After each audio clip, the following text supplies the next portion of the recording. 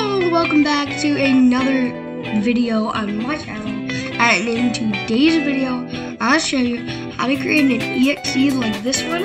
But when you double click it, it goes right into a folder. Yeah, a folder. So look, if I double click on this, it opens up a folder. Wow. Let's get right in. So you have to go to where you're gonna create the folder. So I'm gonna go to File Explorer and create it in my documents. So now you wanna make a folder and name it something.something. So I'll name it hello.txt. And now you can put whatever you want in it. Now you can right click on it and you're gonna hit properties.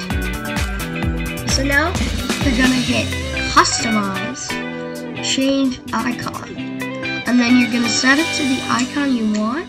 So in this case, I'm gonna set it to a note icon. If you have the specific icon like I do, you can just go ahead and apply and then hit OK.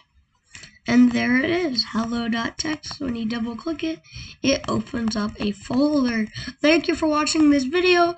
Hope you enjoy. Bye.